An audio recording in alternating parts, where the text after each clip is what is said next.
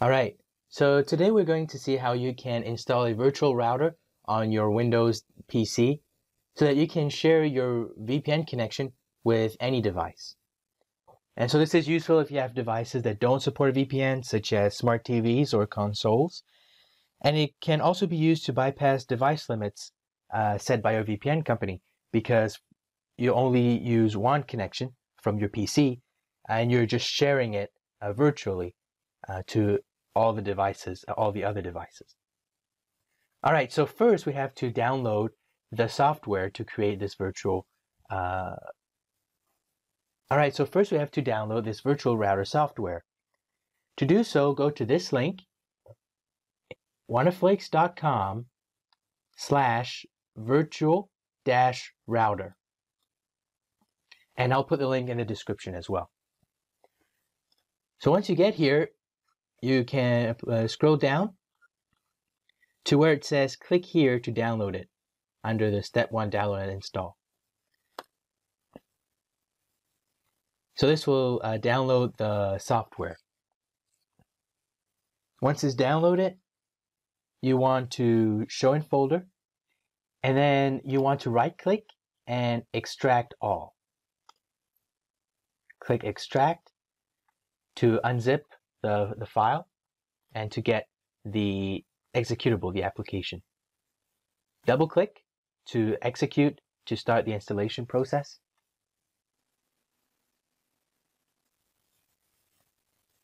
Then as usual, click next. I accept the terms, next. Click install to start. And if you have a pop-up, just click yes.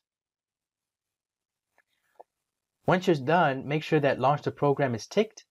Click finish. And if there's another pop-up, click yes. All right. So as you can see here, we have the app running now. Now, before we do anything, you want to connect to your VPN. So for this tutorial, I'm going to use a WannaFlix VPN as an example. I personally use WannaFlix VPN because they're fast, and also they not only unblock US Netflix, but also unblock UK Netflix, Japan Netflix, and Canadian Netflix. But you can use any VPN app for this. So just connect your VPN. We want to give a name to your virtual Wi-Fi network. So I'm just going to put Wi-Fi test, but you can put anything here. Same for the password. You can put anything. I put password, but feel free to put something more complicated. And then here you want to refresh. And the drop-down menu, you want to find your VPN connection. So not the Wi-Fi or the Ethernet one, but your VPN. So for me, it's SSTAP, but for you, it might be another name, such as ExpressVPN or NordVPN. Now, once this is all set up, click on Start Virtual Router Plus.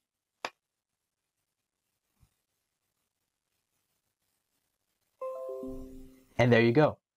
Your virtual router is started, and you're now broadcasting, your computer is now broadcasting a signal, a Wi-Fi signal that you can connect to from any other device, and those devices will be connected through your VPN. All right, so now we're going to use my iPad to test the connection. I don't have a smart TV, so we're using the iPad, but it will also work on your smart TVs. So as you can see here in the network list, we have Wi-Fi test, the network that we just created. And so here I'll just enter my password that we created before. Join. So as you can see now, we are connected through our computer VPN connection. So to test that, we can go to Safari and go to whatsmyipaddress.com. And as you can see now, we're in Japan, in Tokyo.